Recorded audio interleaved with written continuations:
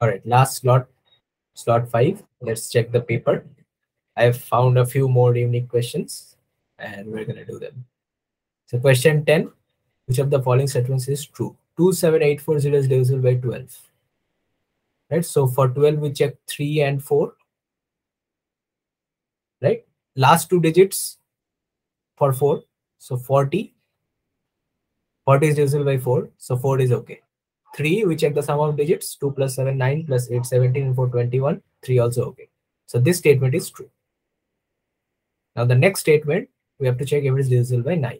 So let's check the sum of digits. 7 plus 3 10 and 2 12 and 9 21 and 7 28 and 5 33 and 3 36. Yes, divisible by 9. So this statement is also true. So both of our statements are true. Option C. Right? Question 12 now. A sum amounts to 16,000 at the end of 3 years and 25,600 at the end of 6 years under compound interest. Okay. So let us write the first equation.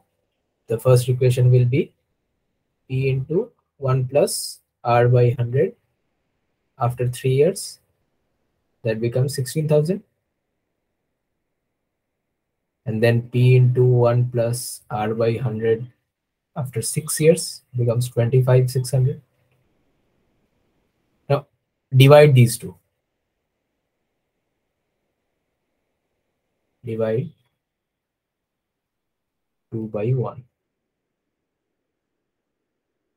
You will get 1 plus R by 100 cubed equal to 1.6.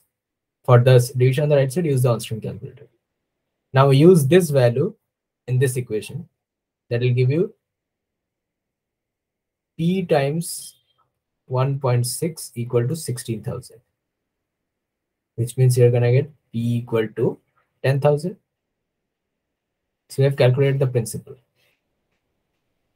Now find the simple interest. That's easy. So SI would be equal to 10,000 P times rate 15 and time is 2 divided by 100. Cancel these zeros. We're going to get 30 into 100, that is 3,000. So your answer will be option A. Done. Next one. Age problem. This was the only pure age problem that I found. Others were just ratio and proportions. So Ranjit's present age is half of his brother's Manjeet's age after 10 years. So let Manjeet's present age be X. So after 10 years, he will be X plus 10. Right? And Ranjit now is X plus 10 by 2. After 5 years, what will be both of their ages? Manjeet will be X plus 5. Ranjit will be X plus 10 by 2 plus 5, which is X plus 20 by 2. Now this ratio, Manjeet by Ranjit, so X plus 5 by X plus 20 by 2 is given to be 7 by 5. So this 2 will go above, right? We can write 2 there and remove the 2 from the denominator. Now we solve this equation. So 10x plus 50 will be equal to 7x plus 140, which means 3x equal to 90 or x equal to 30. X equal to 30 means Ranjit's present age will become 30 plus 10, 40 by 2, 20.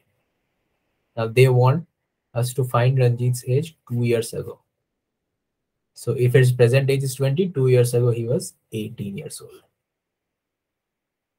Right? Make sure you read this blue underlined portion. Right? Because so many sums will be there, and in the excitement of getting the correct answer, you will just mark x equal to 20. But be careful of that. That is also an option. All right. Question 22 now.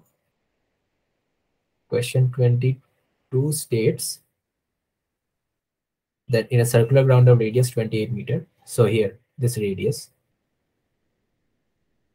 is 28 meter,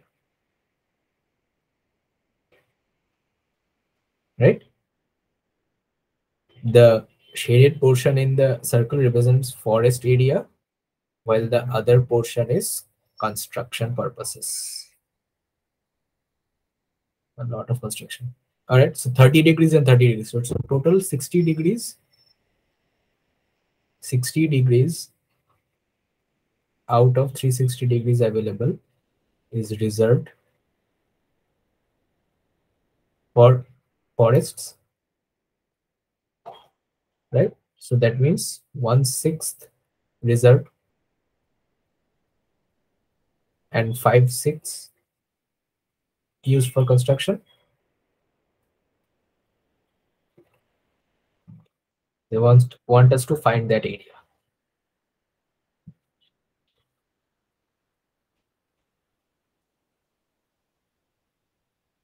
That should not be difficult, right? Because the radius is given. Radius is given. And we only need the radius in order to find the area. So area would be 5/6 into pi. Let's take pi as 22/7 into r square, right? 28 times 28. Use your on-screen calculator and you're gonna end up with 2053 1/3 meters square. So they want to approximate the value. So then your answer will be option D, 2053 meters square. So that's it. I have solved 4 unique questions from this slot again. And if you have any more questions from this paper, just put them down in the comments and we'll create another video with the responses. All right.